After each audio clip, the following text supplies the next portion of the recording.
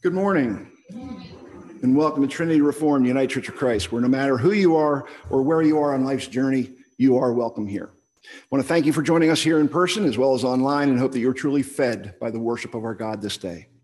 Today is a communion Sunday, so those online need to prepare their communion elements of bread or cracker and juice or wine prior to the celebration of the Lord's Supper later in the service. As announced last Sunday, Friday, September 16th, Trinity Reformed UCC will hold a carry-out fall festival. Menu items will include chili, chicken corn soup, chicken barbecue, and a variety of baked goods. And the pickup times will be from 4 to 6 p.m. There'll be no pre-orders, so it will be a first-come, first-served basis until supplies last. It is carry-out, so you'll come to Jubilee Hall, and you'll go through the line to get your food, and then we hope that you'll support this very important fundraiser this year. On Sunday, September 18th, we will begin Sunday school for both children and adults. We are considering having Sunday school on the first and third Sunday of the month, and then having fellowship time on the second and fourth Sunday of the month. Your input is greatly needed, so please let Jane Coons or myself know your preference.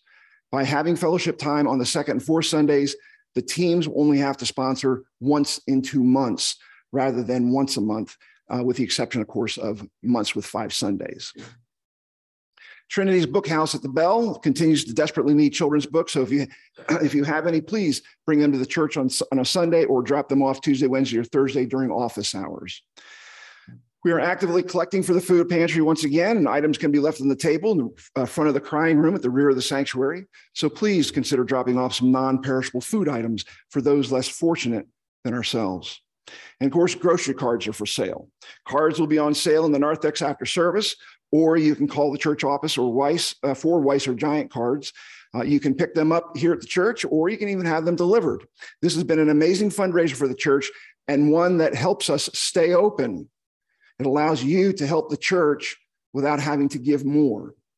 So, it also allows us to continue our very important mission work in our community as well. So please support this very important fundraiser of purchasing grocery cards.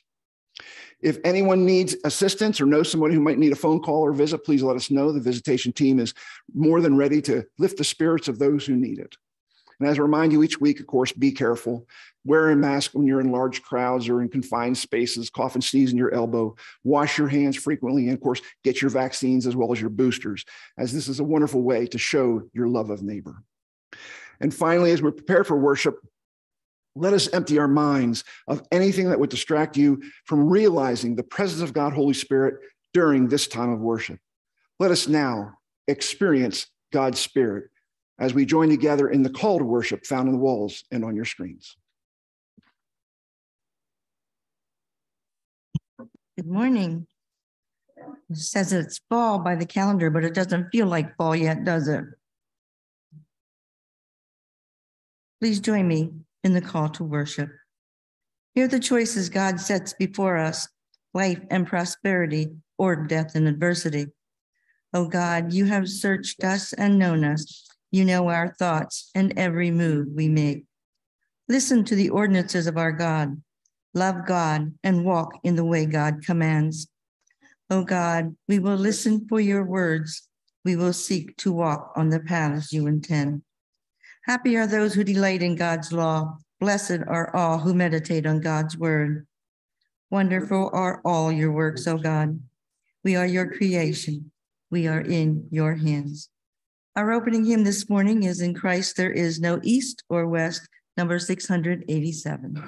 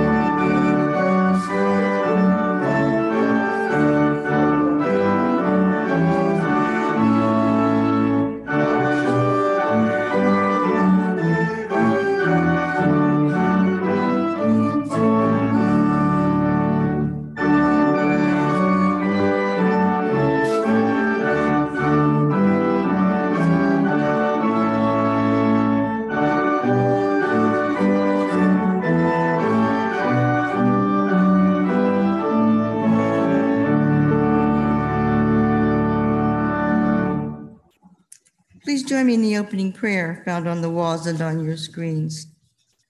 Like a skilled potter, O God, you have shaped each one of us as a unique design. You know us better than we know ourselves. You value us more highly than we can imagine. You weep when we are marred or broken through our own misdeeds or the world's cruelty. We gather now to assemble our prayers for one another and all the world's people in a chorus of devotion. Hear us, gracious God. Amen. You may be seated.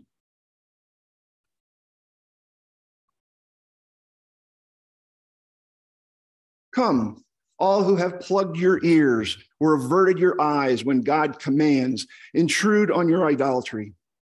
God calls individuals and nations to account. God expects our complete devotion and faithful obedience. How will we respond? Let us confess our sins by reciting the prayer of confession found on the walls and on our screens. Awesome God, we confess that we have become slaves to our own narrow self-interest. We pay more attention to our possessions than to you. We try to hide from your all-seeing eye, for we are guilty of devotion to false gods. We are attracted to wicked advice and sinful pursuits that direct our steps away from you. We act without thinking or planning or consulting with you. Oh God, show us the way to a better life. Amen. Let us now confess our personal sins in silence. Lord, hear our prayers.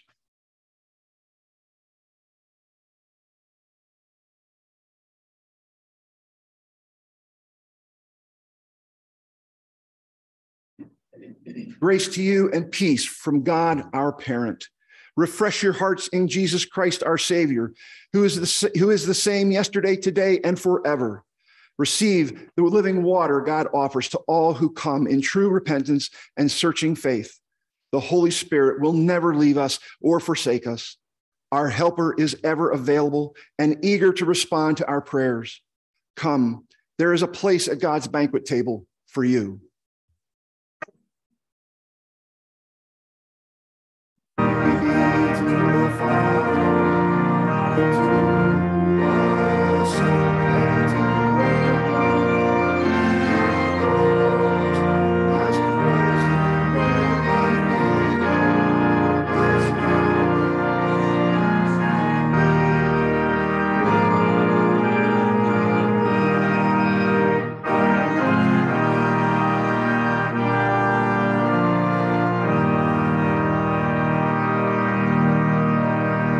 Please be seated. This is a time of our moments with the children. So kids, gather around your computer screens and listen as I have a little story to tell you. Now, in today's lesson, the apostle Paul writes to a friend, Philemon, and he says, I thank my God always, making mention of you in my prayer. Paul gave thanks to God, and he also prayed for his friend. Now, do you ever think about what we pray for? Why do we pray? Why do we pray? Well, I learned recently about an experiment that shows why it's important to pray. Patients in a hospital being treated for heart problems were divided into two groups. One group of patients was prayed for, and the other group was not. Now, the patients did not know about this experiment, and neither did their doctors who took care of them. After the experiment was over, everyone was amazed to find that those patients who were prayed for got well faster and had fewer things go wrong than the patients who did not receive prayers. One doctor who saw the remarkable results and now devotes his life to telling others about the power of prayer to heal people. This lesson reminds us to pray for each other, just as Paul prayed for his friends. And that's my challenge for you. I want you to pray often for yourself, for your family, for your friends, and even for people that you don't know very well. And thank God always for every relationship that you have. Now, do you think you can do that? I bet you can. Let's pray. God of prayer, hear us when we pray so that our voice may be an instrument of your love for others. In Jesus' name we pray. Amen.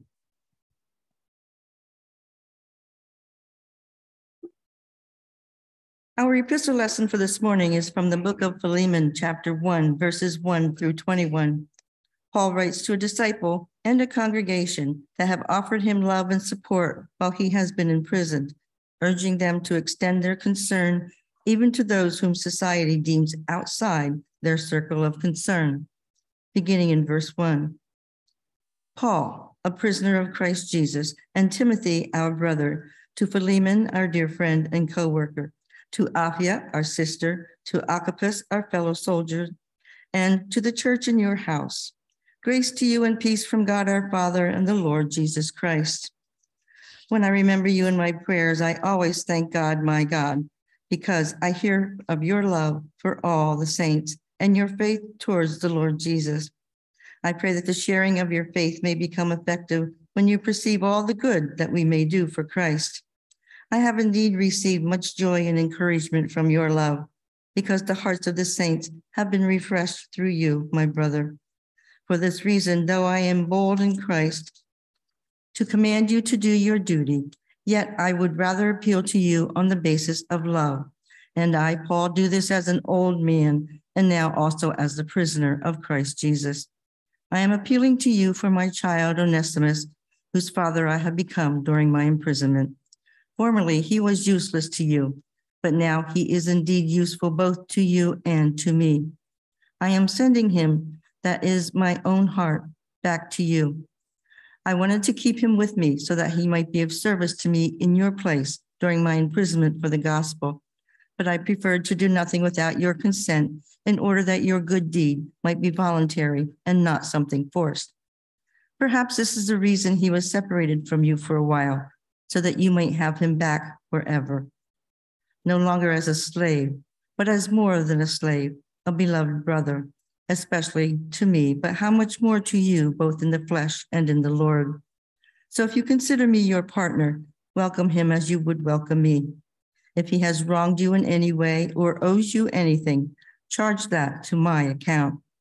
I, Paul, am writing this with my own hand. I will repay it. I say nothing about your owing me or your own self. Yes, brother, let me have this benefit from you in the Lord. Refresh my heart in Christ. Confident of your obedience, I am writing to you, knowing that you would do even more than I say. Here ends our first reading. Our gospel lesson is from the book of Luke, chapter 14, verses 25 through 33. Jesus challenges his hearers to consider the cost of following his ways, warning them of the struggles to come and the necessity of unwavering dedication to his mission, beginning in verse 25. Now, large crowds were traveling with him, and he turned and said to them, "Whoever comes to me and does not hate father and mother, wife and children, brothers and sisters, yes, even life itself, cannot be my disciple. Whoever does not carry the cross and follow me cannot be my disciple. For which of you, intending to build a tower, does not first sit down and estimate the cost to see whether he has enough to complete it? Otherwise, when he has laid a foundation and is not able to finish, all who see it will begin to ridicule him, saying, 'This fellow began to build and was not able to finish.'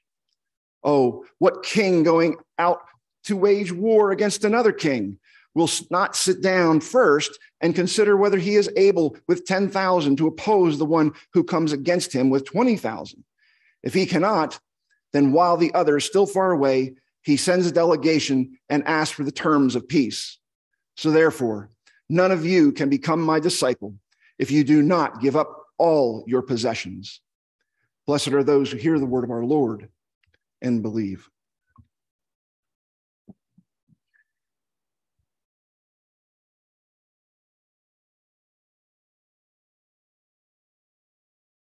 Let us pray.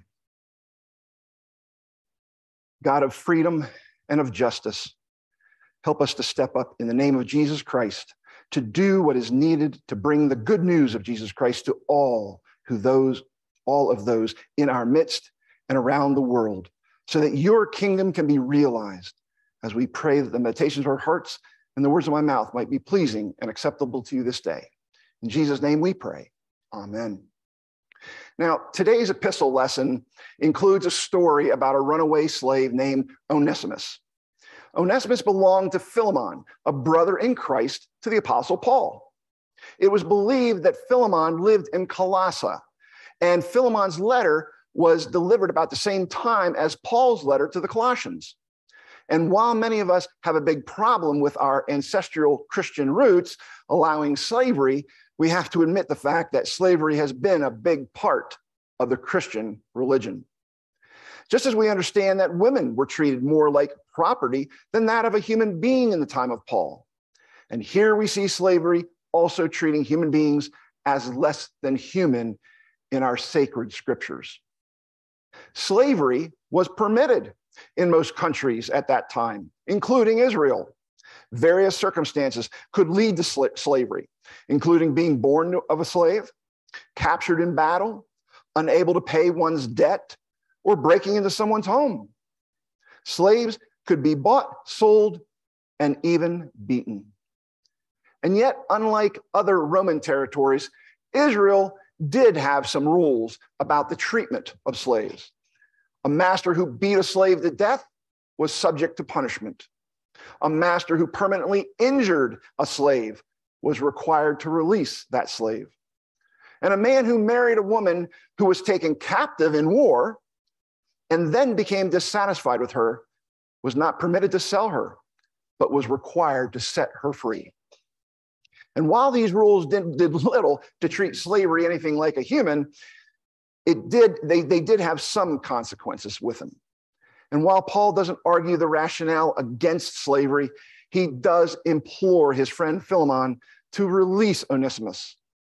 Now, while in Rome, Paul is imprisoned. And while there, he becomes familiar with a man named Onesimus, only to realize that he has run away from Paul's own friend and brother in Christ, Philemon. Now, this puts Paul in a very awkward situation. Paul could be charged with aiding and abetting a runaway slave, even though Paul himself is in prison already. Because you see, Onesimus becomes a brother in Christ with Paul, and he aids Paul in his imprisonment. So this sets up a scene where Paul writes to his brother in Christ, Philemon, to encourage him to do one of three things. One, send Onesimus back to Paul to assist him in proclaiming the gospel.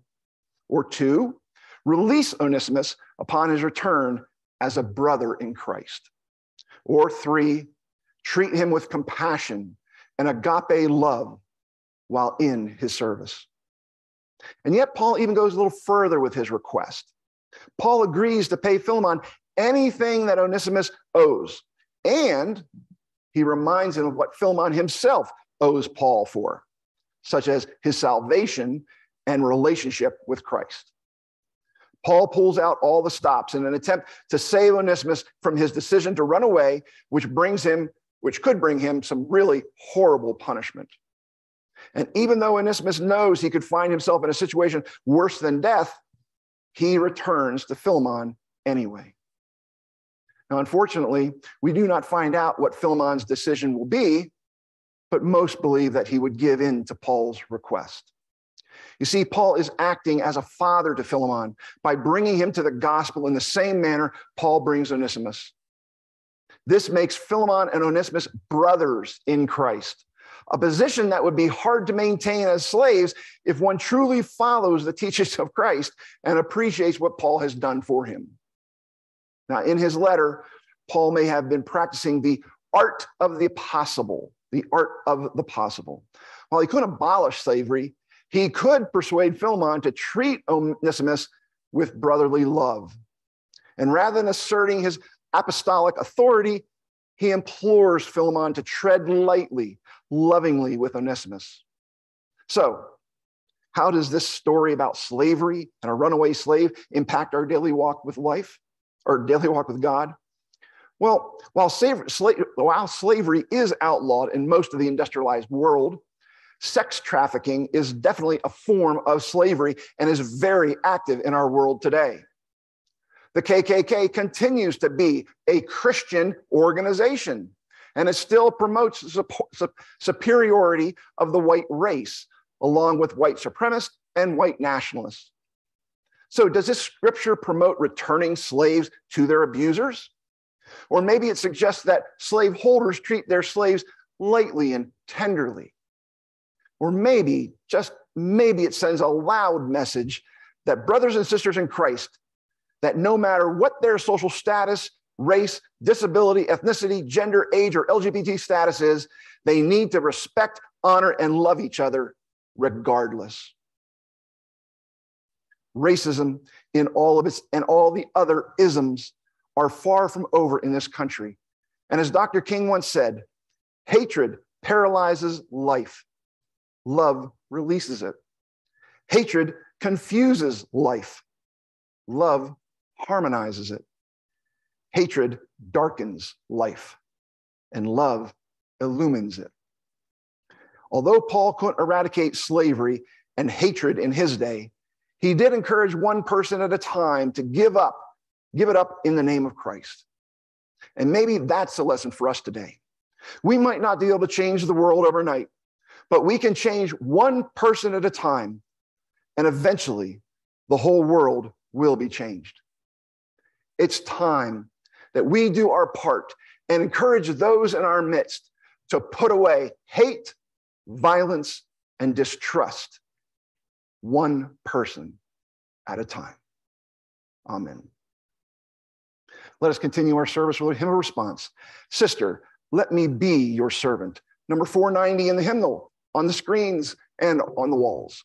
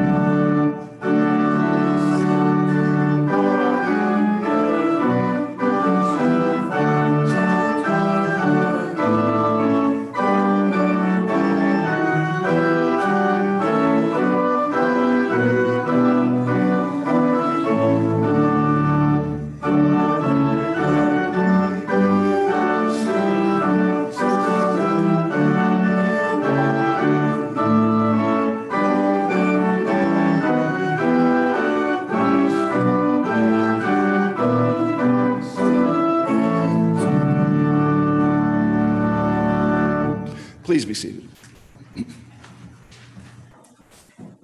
This is the time of our service. I want to remind you to take notes of the people mentioned in our joys and concerns and join your list today with the one from last week and place it on your refrigerator, on your nightstand, or on your coffee table. Anywhere that will remind you to share God's love with others through your prayers. This truly is a vital ministry here at Trinity and one that has had some amazing results. Today, I'd like to start with Marilyn Miller, who reports that Tara is returning to work tomorrow, Labor Day. Continued prayers for her as she returns to work. Also, prayers for Miss Cherry, as she has made a very, very difficult decision to close her preschool here at Trinity. She and her husband are looking forward to time together, so please keep Miss Cherry in your prayers as she moves into another chapter of her life. Dawn Hummel's stepfather, David Zellner, is having surgery on Tuesday to place bypass stents in his legs. So prayers for successful surgery, a quick recuperation, and comfort during his rehab. Alexis Farringer is asking for prayers for her cousin John, who is having surgery on the 9th for his cancer, and for a family member named Pam, who is going through a lot in her life right now. And finally, Alexis will be getting married this upcoming Saturday. So prayers for John and Pam, and best wishes and God's blessings for her nuptials. Cliff Hellwood would like us to know that Sandy Buck's surgery to remove her cancerous mass is on Thursday at Bloomsburg Hospital, and the prognosis is very good. So prayers for successful surgery and a quick recuperation. Leroy Lucas would like us to know that his mother, Vera, has been moved to a manual nursing and rehab to regain her strength after breaking her hip. Prayers for continued healing and comfort. And Kathy and Luke Black would like us to keep their daughter, Becca, in prayer for kidney stones. Prayers for healing, comfort, and peace. And as always, I remind you to send in your joys or concerns to us through email, text, or phone, and we'll be sure to include them in our next service. Now, let us pray. Creator of all, you have demanded our complete devotion and obedience. You call for risk-taking loyalty and commitment that puts you before family and friends in our attention. We want to build the quality of life you intend for us and for all people. Show us how to become fully engaged as disciples of Jesus Christ. Help us to straighten out our priorities so we can witness faithfully to your will.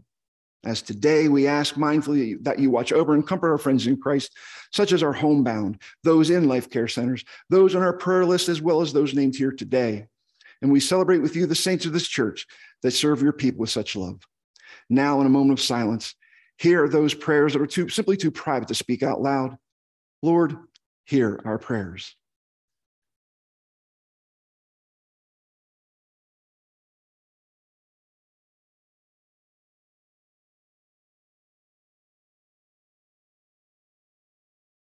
May we keep these special people in our minds and in our hearts and in our prayers as we go through this next week. And let us pray the prayer that Christ has taught us. Our Father, who art in heaven, hallowed be thy name. Thy kingdom come, thy will be done on earth as it is in heaven. Give us this day our daily bread, and forgive us our debts as we forgive our debtors. And lead us not into temptation, but deliver us from evil. For thine is the kingdom and the power and the glory forever. Amen.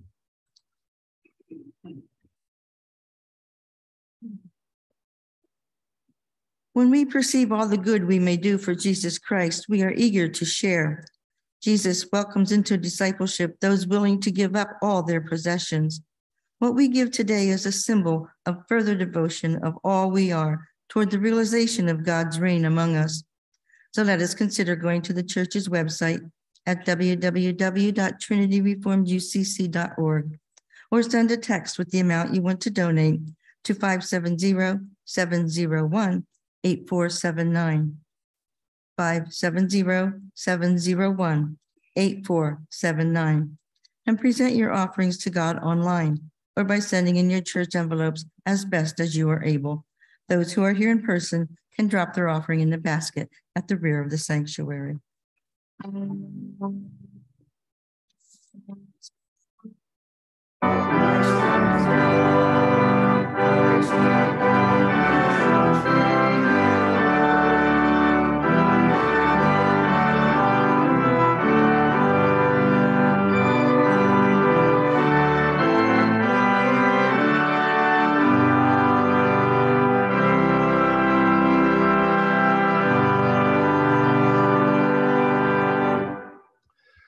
Let us now celebrate the Lord's Supper. All are welcome at this table. You need not be a member of Trinity Reformed UCC to participate in to partake of these elements. Here we also allow children to partake in communion with the permission of their parents. For those online, we ask that you have your bread, cracker, or wafer available and your juice or wine prepared as well. We not only have bread, but we also have gluten-free wafers for anyone who needs that. I will come back and just motion to me and I will give that to you. The ushers will be giving the bread out, will be handing the bread out to you gloved. They'll have a glove on their hand and they'll hand the bread to you. Jesus said, I am the bread of life. You who come to me shall not hunger. You who believe in me shall never thirst. Therefore, this table is for all who wish to know the presence of Christ and to share in the community of God's people. In the presence of all who hunger with spiritual food, we come to this table, though the risen Christ, in the sharing of this life-giving meal. God be with you. Also with you. Lift up your hearts. We lift them to God. Let us give thanks to God Most High. It is right to give God thanks and praise. We rejoice in Jesus Christ, your Son, our Savior, who was born of your servant Mary and shared the joys and sorrows of life as we know it. We celebrate Christ's life. We remember Christ's death, and we rejoice in Christ's resurrection. We take courage in the abiding presence of your Holy Spirit in our midst, and with all the prophets, martyrs, and saints, and all the company of heaven, we glorify your holy name.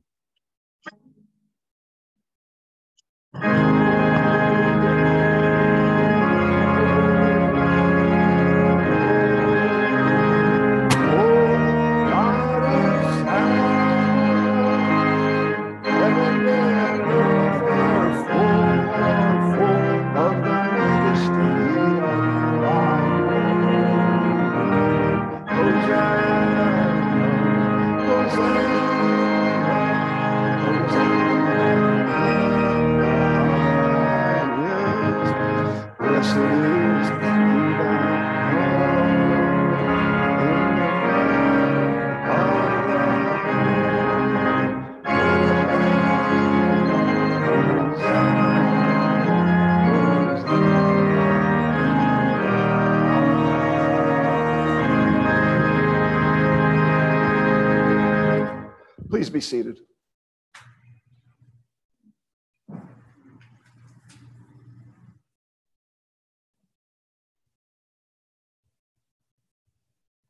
Now as they were eating, Jesus took bread, blessed and broke it, and gave it to the disciples, saying, "Take, eat, this is my body." Jesus then took the cup, and after giving thanks, gave it to the disciples, saying, "Drink of it, all of you, for this is my blood of the covenant, which is poured for many for the forgiveness of sins." Come, Holy Spirit, come. Bless this bread and bless this fruit of the vine. Bless us in our eating and drinking at this table, that our eyes may be opened and we may recognize the risen Christ in our midst and in one another. In the strength Christ gives us, we offer ourselves to you, eternal God, and give thanks that you have called us to serve you. Amen. Through the broken bread, we participate in the body of Christ. And through the cup of blessing, we participate in the new life Christ gives. Come, for all things are ready.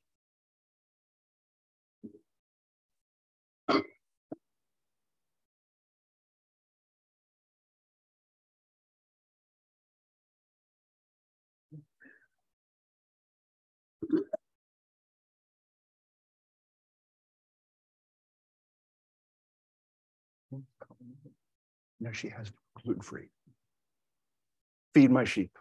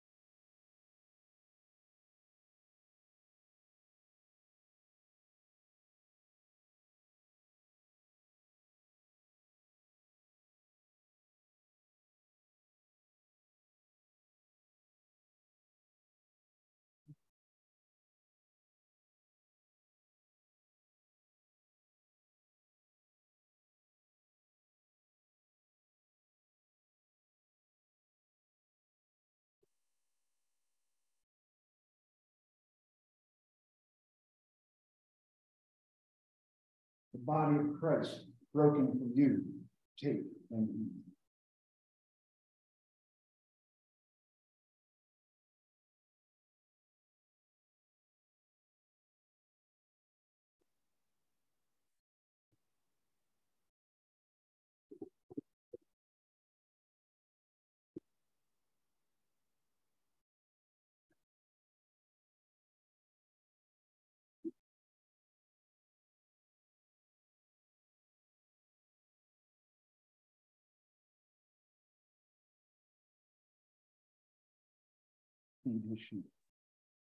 The dark liquid is wine, and the clear liquid is juice.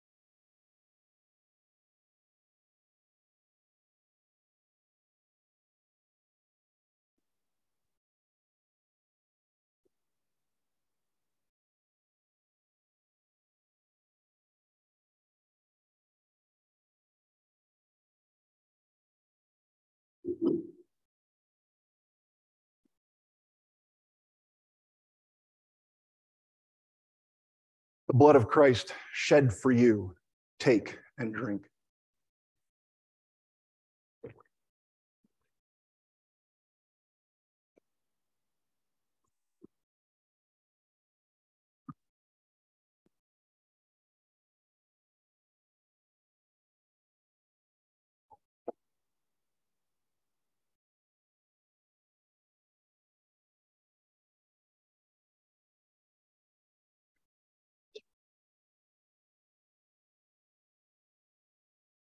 We give thanks, Almighty God, that you have refreshed us at your table by granting us the presence of Jesus Christ. Strengthen our faith, increase our love for one another, and send us forth into the world with courage and peace, rejoicing in the power of your most Holy Spirit. Amen. Please join me in the blessing and commission found on the walls and on your screens. God welcomes your partnership in the gospel. Accept the cross of Christ and carry it. We have considered the cost of discipleship. We are willing and eager to pay the price. God expects to hold first place in our lives. We put everything we own on the line of faithfulness. We want to be obedient to the law of love. We want to show God's love in all we do. We are held in the thoughts of God. We are shaped and reshaped by the potter's hands. We are finding new patterns of faithfulness. We are discovering new seasons for joy. Now, hear this pastoral benediction. Has racism ever affected you or your way of life?